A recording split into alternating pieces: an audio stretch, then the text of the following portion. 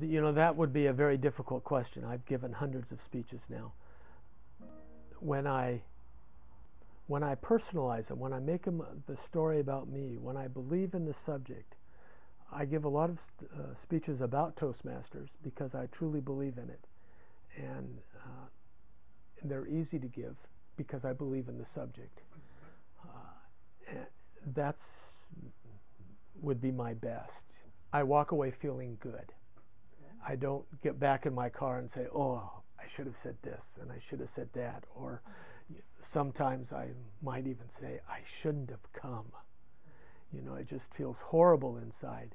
And yet, that's not a reason to give up, and that's not a reason to quit trying.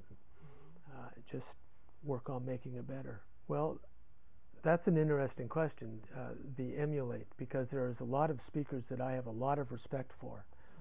I do not want to be like them. I want to read their books. I want to watch their speeches. I want to glean what I can from them, but I want to be me. And so that, and I see a lot where people spend a lot of money to have somebody